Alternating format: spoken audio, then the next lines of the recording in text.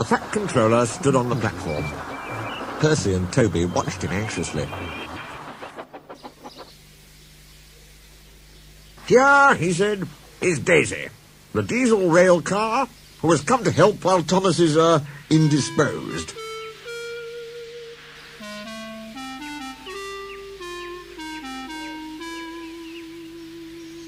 "Please, sir," asked Percy, "will she go, sir, when Thomas comes back, sir?"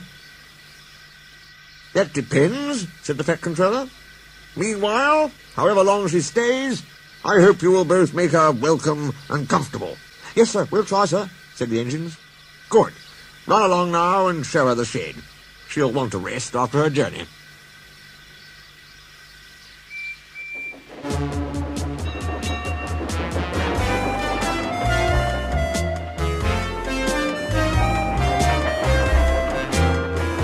Daisy was hard to please. She shuddered at the engine shed. "This is dreadfully smelly," she announced. "I'm highly sprung, and anything smelly is bad for my swerves." They tried the carriage shed.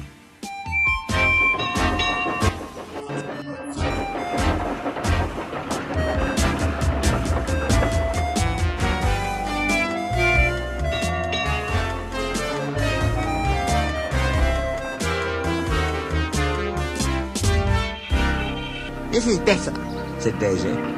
"But whatever is that rubbish?" The rubbish turned out to be Annie, Clarabelle and Henrietta, who were most offended. "We weren't supposed to be insulted," they fumed. Percy and Toby had to take them away and spend half the night soothing their hurt feelings.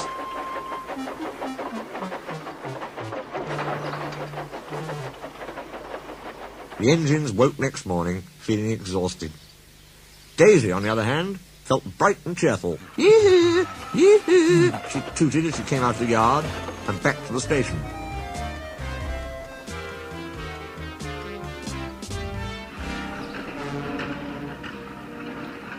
"Look at me," she purred to the waiting passengers. "I'm the latest diesel, highly sprung and right up to date. You won't want Thomas's bumpy old Annie and Clarabelle now." The passengers were interested. They climbed in and sat back comfortably, waiting for Daisy to start. As soon as she saw that the van was to be coupled to her, she stopped purring. "They expect me to pull that?" she asked indignantly. "Surely," said her driver, "you can pull one van." "I won't," said Daisy. "Percy can do it. He loves messing about with trucks." She began to shudder violently. "Nonsense," said her driver. "Come on now, back down." Daisy lurched backwards. She was so cross that she blew a fuse. "Told you," she said, and stopped. The shunter, the guard, the station master, and her driver all argued with her. But it was no use. "It's fitter's orders," she said. "What is?" "My fitter's a very nice man. He's interested in my case. He comes every week and examines me carefully. 'Daisy,' he says, 'never, never pull. You're highly sprung, and pulling is bad for your swerves.'"